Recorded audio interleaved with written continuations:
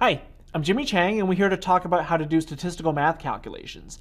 Now, when it comes to these calculations, it really depends on what it is that you're trying to find because there's a lot of statistical calculations out there. So I'm just going to throw a few examples out at you and a couple of definitions along the way, and most of them start with the letter M, coincidentally. So let's talk about first the mean. Now, to find the mean, all you're really doing is you're finding the average of the values that you may have. So all you're doing is you're adding up all the numbers that you have and then dividing by how many total data points that you actually have at your disposal. So that's a pretty easy one to find. Another one you may want to find is that of the median. Now, the median is known as the middle value.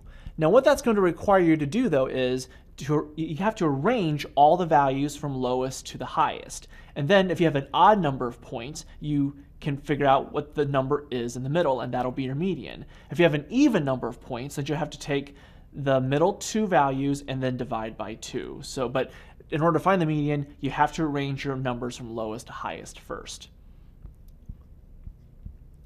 The mode is simply the one that occurs the most.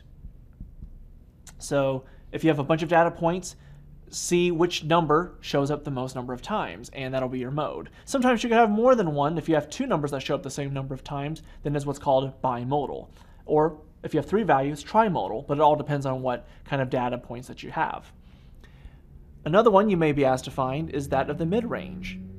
Now, the mid-range, all you're doing there is you're taking the lowest number, and you're going to add it with the highest number, and then you're going to divide by 2. That's a pretty straightforward calculation there. And then you may think, okay, what about the range itself?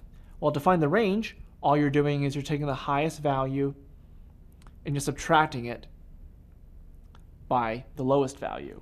Now, there are a lot more statistical calculations out there, but it really depends on what it is that you're trying to find. But this is just a little sample, if you will.